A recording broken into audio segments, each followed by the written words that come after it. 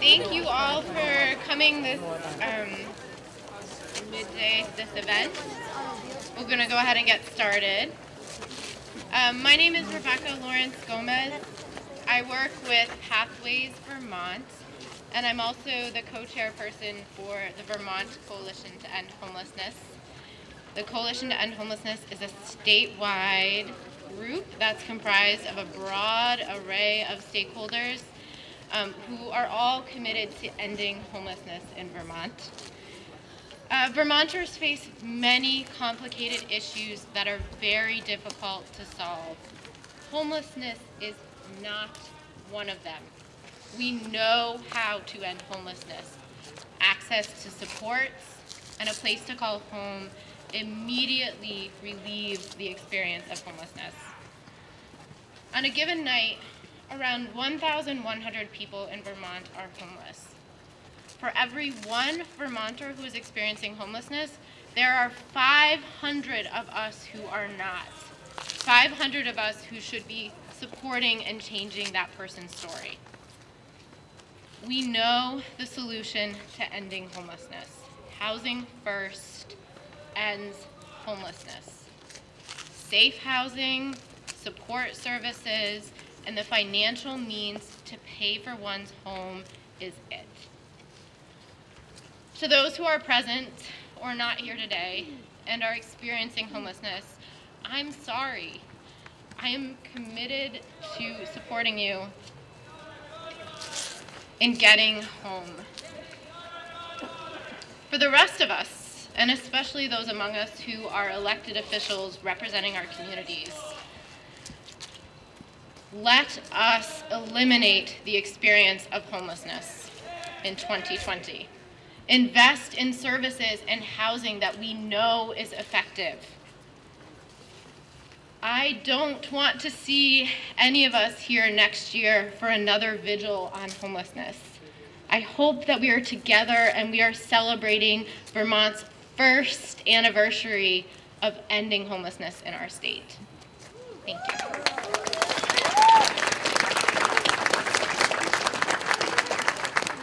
Thank you, Rebecca. My name is Sarah Russell, and I am the co-chair of the Chittenden County Homeless Alliance in Burlington, which is a group of service providers, housing providers, and people from the community and people who are experiencing homelessness coming together collaboratively to solve homelessness.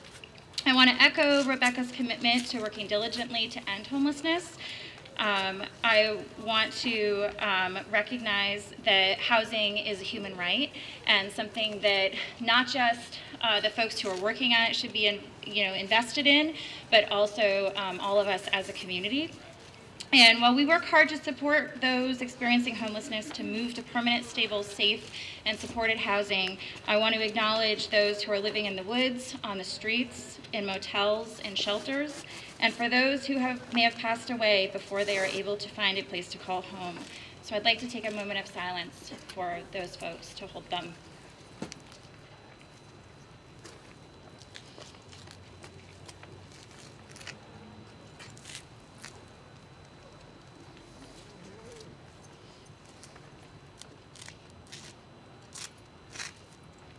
Thank you. We have a series of speakers who would like to share with the community their investment in ending homelessness. Our first speaker is Representative Mitzi Johnson, who's Speaker of the House.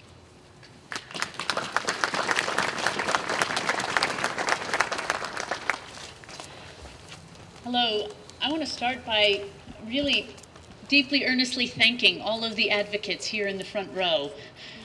It is fantastic to see all of you. It's fantastic to see more young people stepping up and saying, this is the Vermont we want to create. This is what's right for our state, and we want to speak out about it. So for starters, let's thank these folks for being here and taking time to say what's important to them. They are their future.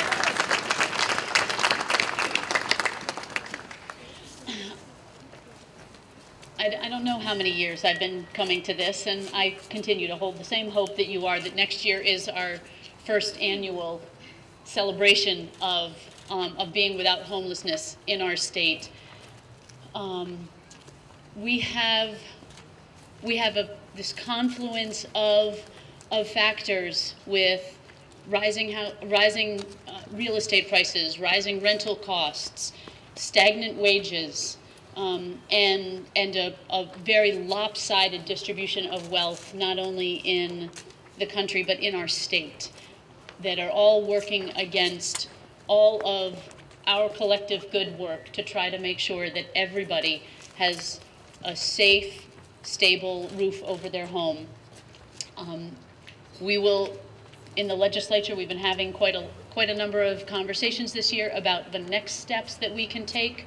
We're excited to see how many people are now moving into the homes being created from our housing bond a few years ago, and we're looking to see what those next steps are to be able to continue to create more housing, continue to keep people in their housing, and continue to make sure that folks have a place that gives them the environment they need to be successful in life, to be able to learn when they go to school, to be able to deal with their addiction or and other health issues, to be able to succeed, to be good employees, to start businesses. Housing is one of those foundational keystones that helps everything else happen. Really appreciate all of you being here today to continue to speak in favor of all of our collective efforts in those areas. And I know there are many of my colleagues here want to echo that. It's something that across political lines we are all in support of, trying to end homelessness in the state and make sure that people can live their full potential by having that stability in their lives. So thank you for all of your good work, and really appreciate having your voices here, making sure that all of your representatives and senators know how you feel so that we can move forward on this issue together. Thank you.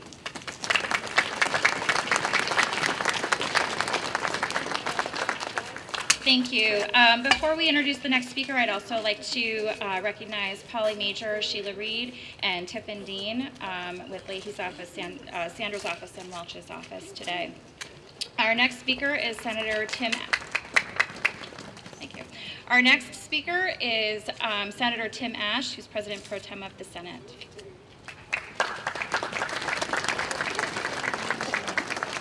So thank you all for being here and for your advocacy. I had the good fortune of meeting with some of you a little bit earlier today, and you taught me more than I thought I could learn about homelessness in all of its various forms. So thank you guys. I'd like to say that all the students in Chittenden County are as bright as the ones from Essex. Today I'm saying Essex is number one. So great job. I'm going to give the briefest, perhaps, political statement I've made in my career. And it really echoes both the speaker and the hosts of this event, which is to say, oftentimes we think about issues of homelessness or poverty, and we try to devise programs to make it easier for people who are suffering homelessness or poverty or addiction or any of the other things that afflict people. And on behalf of the Senate, I just want to be very clear. Our goal is not to manage homelessness, it's to end homelessness. It's not to manage poverty, it's to end poverty in our state. And I'm so glad that not only do we have some of the grown-ups here who work very hard on these issues, but we have a next generation of people who are going to join us in that cause. So thank you all.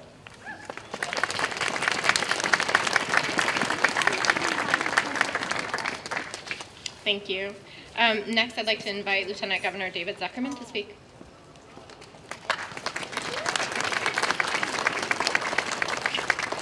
Thank you, Rebecca, and all the other organizers who put this together every year. I know Erhard's involved and many others. First, of course, it becomes a broken record, but we shouldn't be here every year. And I do also feel that same sentiment that managing homelessness, managing economic distress, managing challenges that people are facing is not the goal. Our goal is to end it. And really what we have to start talking about is, as a society, what are our values? Are we, as Rebecca said, the 500 to 1, are we unwilling to open up our capacity to make it possible to have enough housing built? It is a decision we are making when we don't advocate for more resources to go to these arenas of building housing, of weatherizing homes? Are we willing to give a little more of our resources to make that possible? That's the societal question we face. And until we say yes, we're going to continue to have this challenge. That's the bottom line.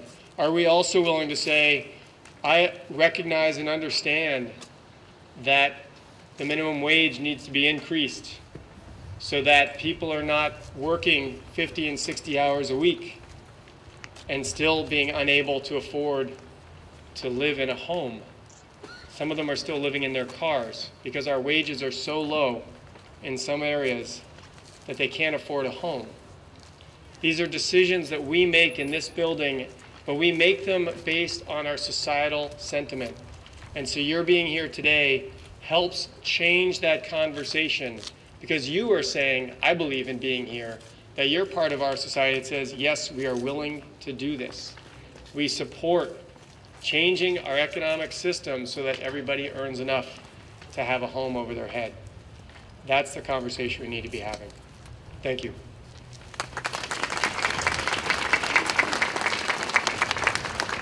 Thank you, Lieutenant Governor. I'd also like to thank the State Treasurer, Beth Pierce, for being present. Thank you. And also the HUD Regional Administrator, David Tilley, is with us.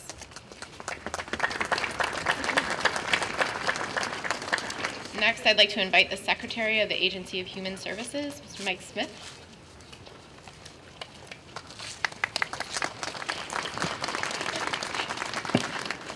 Thank you very much, and welcome, founders. My two daughters went to Founders, and it's great to see you here at this event.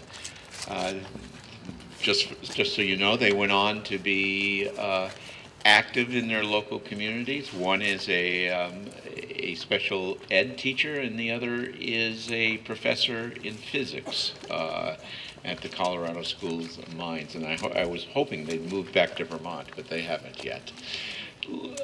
You know, one of the first things I did when I became secretary, and I've been secretary about 2 months, is to visit homeless shelters.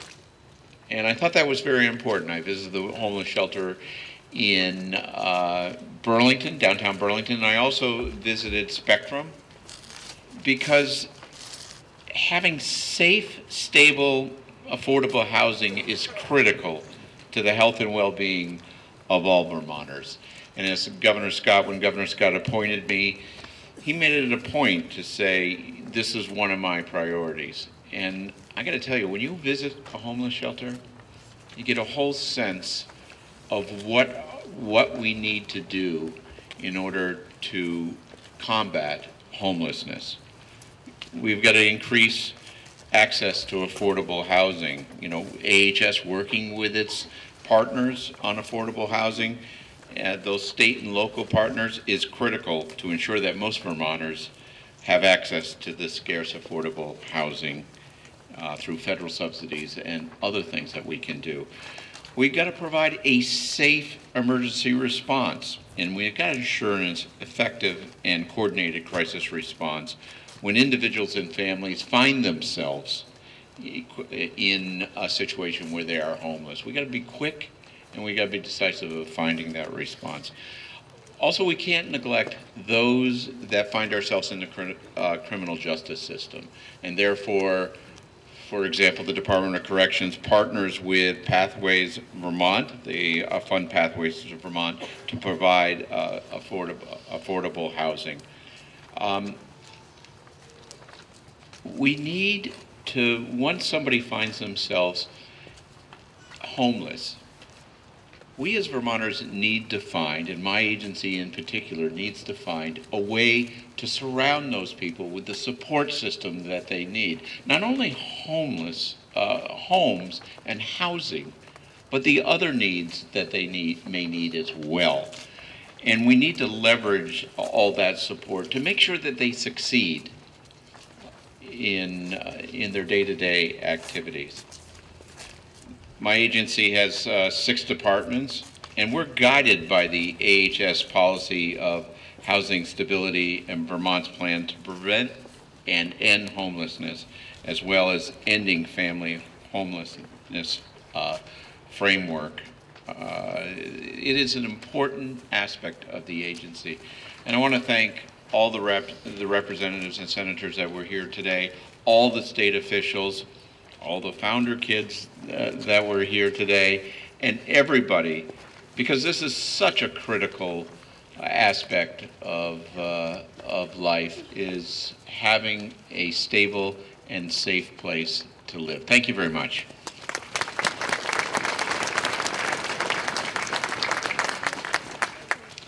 Thank you, Mr. Smith. Next, I would like to invite a veteran with lived experience, David Perpersky.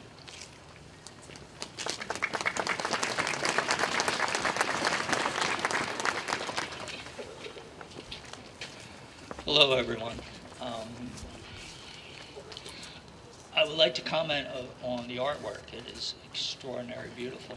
A lot of people have already said a few things about it.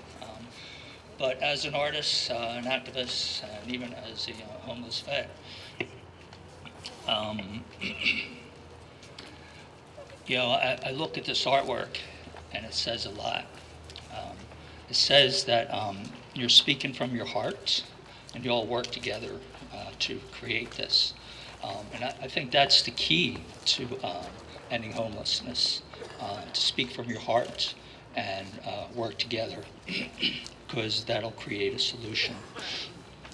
I think the main two problems with is, amongst others, is the low wages and high rents. That's the primary contributors to homelessness. I think that would be a good place to start. And then also for those who have become homeless, I think also the key is housing first. There's a lot of strategies and tactics and such, and politics and funding, and it gets really, really, really complicated. But when you're homeless, housing first is the most important. So I'd like to thank everybody for being here, and once again, this was some really beautiful artwork. Thanks.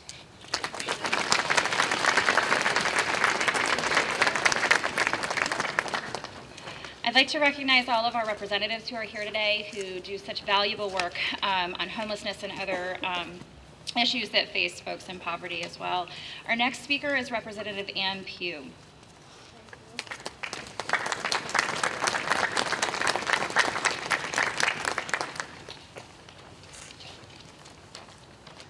Hi, I'm Ann Pugh, and I chair the House Human Services Committee.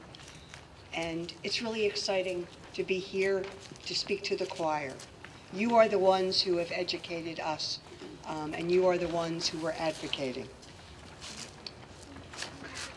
Making sure that everyone has safe, affordable housing benefits all of us by creating a stronger and more productive society where everyone can contribute and when all of us benefits. Everyone has a right to be treated with dignity, and dignity means access to food and housing. Let's commit to protecting this essential need, this essential human need. Right now, as you've told us and what we have heard, way too many Vermonters are homeless, forced to sleep on couches or on floors in friends' houses, to live in unsafe places, to hide out in 24-hour places, to live in their cars and on the streets. We can do better. We will do better. And if the choir continues to sing and you continue to sing louder, we will do better. Thank you for your help in doing this.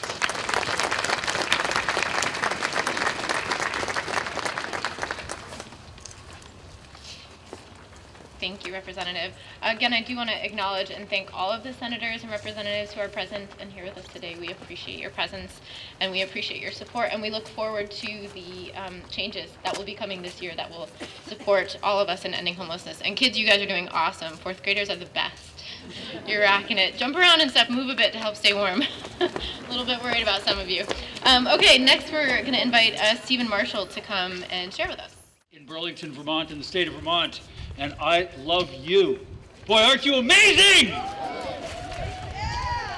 Thank you for coming to our vigil for the homeless, my friends. Thank you, legislators, advocates, and esteemed guests, and especially fourth graders. Thank you for standing with the community of those we call homeless, those more properly called unhoused. Thank you especially for those of you who are without housing, who got here today. You made a special effort to get here, and this vigil is for you.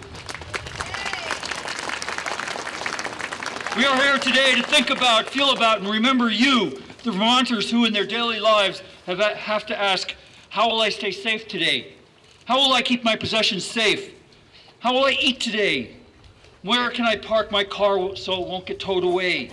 How can I get my car out of impoundment? How can I get my children to school? Where will I sleep tonight? We are here today, all of us, to remember you, because we want better for you.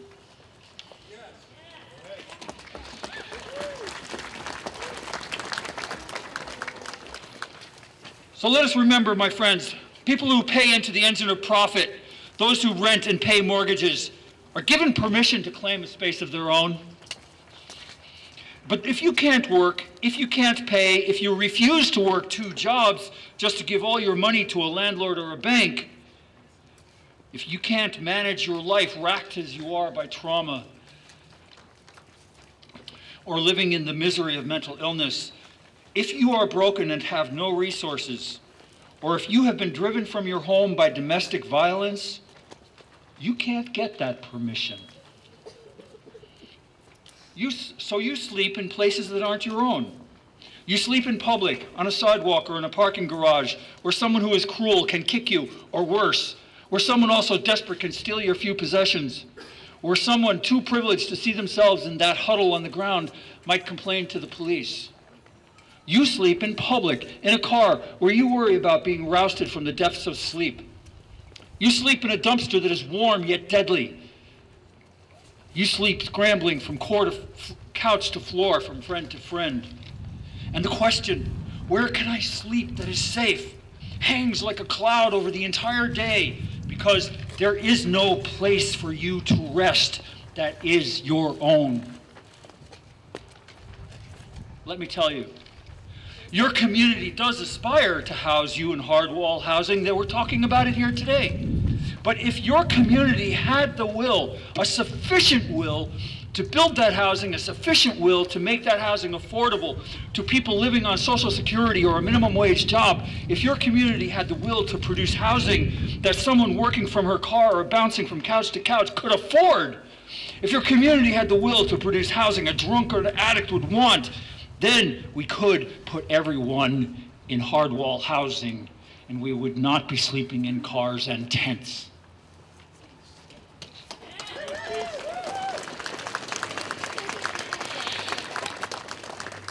Then we could impart to all of you the dignity and safety of your own locked door.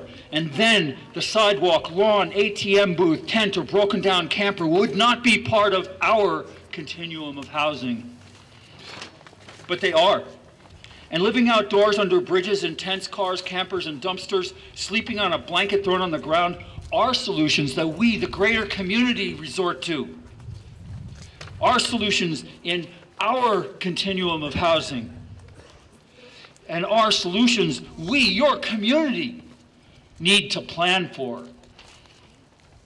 With safe places for camping, parking, and bedding down, with enough safe, humane shelters for adults, couples, dog owners, youth, for she or he fleeing domestic violence, for the addicted, the person in recovery, the person with social anxiety, or disability, for the LGBTQ plus person, the traumatized, or the mentally ill. So let us write a homeless bill of protections that guarantees safe parking and safe camping in every community across the state of Vermont. Let us write a homeless bill of protections that can comfort you as you search for that safe place to sleep each night. Thank you, everybody!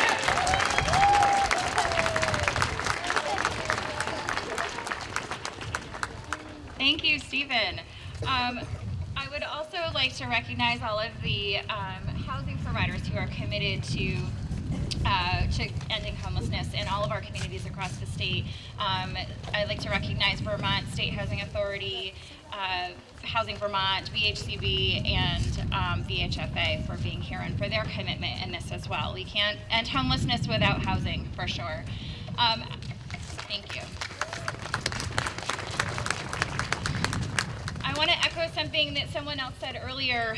I'm sorry, I don't know which one of you wonderful people was who said it, because I'm trying not to shiver while I'm standing out here. But the children who are here, you guys are the next generation of leaders. And I just want to say how courageous you are and how brave you are to come here today, especially for two young people who are here who are going to speak to us as well. The first speaker is Amelia Canizero. And these students are fourth graders from Founders School. No, oh, I'm sorry, Noah, brave Noah, and the t-shirt has decided to go first. This is Noah Wargo.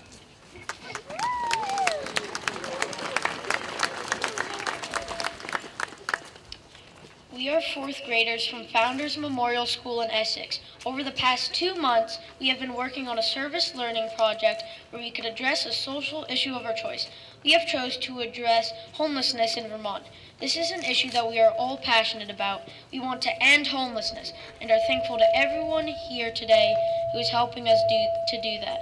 Now, Amelia is going to read a short poem about what home means to us.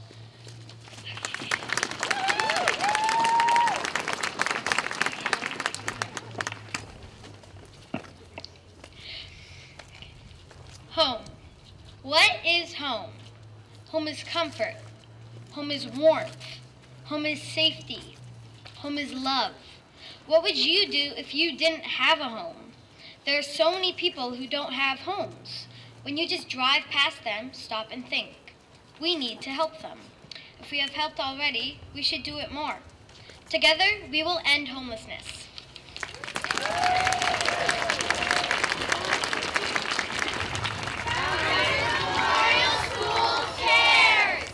Cooperation, assertiveness, responsibility, empathy, self-control, and homelessness.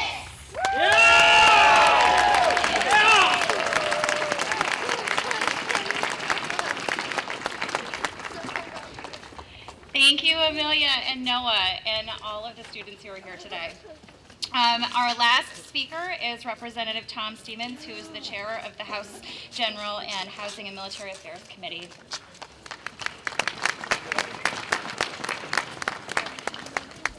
Really, I'm supposed to follow that. Thank you. So you're in fourth grade. I don't want to speak to the adults right now. I just want to speak to the kids for a second. You're in fourth grade? Yes. Is it cold Yes. today? There are people, as you know from your service learning project, that wouldn't find a place to stay tonight because it's not cold enough.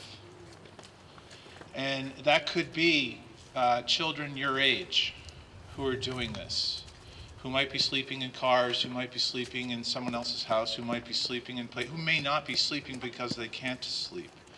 Or they might be in a hotel room where they don't have a good place to do their homework. You're still, I mean, fourth grade, they still let you do homework, right? Yeah. They still make you do homework? Yeah. So if there are kids who are in that position, sometimes kids in school bully them or they make fun of them when they find out that they don't have a home because they're different than you. And I hope that one of the elements of your service learning is to look at them and say that they're no different than you. The fact that they don't have a place is not anything that should stand out. It changes them as a person, but it does make an impact on whether they're going to be good students, healthy students, and productive members who can recite the same thing that you just did. So if you can do that in your service learning project, I know it will go a long way to becoming a future leader in the state of Vermont, because things get weird when you get to be an adult. And there are things like, what is 2 and 2 to you? What does 2 and 2 equal? Well, when I'm in this building, sometimes it doesn't equal 4. And when I say the sky is blue, sometimes the sky isn't blue to some people. We have different language sometimes. We see things in different ways. We're different. We have different ways of interpreting the issues that are in front of us. So when we say that we know how to end homelessness, we do. It's in paper. We have it written down. We know exactly how to end homelessness, and that's to provide more housing. And the way we provide more housing is that we need more money to do it. And the money is there through systems that we've already set up and that we don't use properly. So that's just an adult way for you guys to tell us to get the job done, speak the same language, and so that we can get more people and more people and more people into homes so that they can have the same opportunities you have in school to be the future leaders in our state. So with that, I feel like I'm sitting at the kids' table, but I'm gonna go back to work. You guys go back to work. Adults, you go back to work. Make sure that we do the work that we've been asked to do, which is to make sure that we do all that we can to make sure that people are sleeping in their own beds tonight and every night. Thank you. Thank you, Representative. I'm going to close this up real quick. At 1 o'clock at the back of the House chamber, we'll be reading a resolution on ending homelessness. Thank you again to all of you who are present, those of you who are currently experiencing homelessness, those who have historically. Kids, great job. Amelia Noya, thank you. Representatives and senators, thank you all.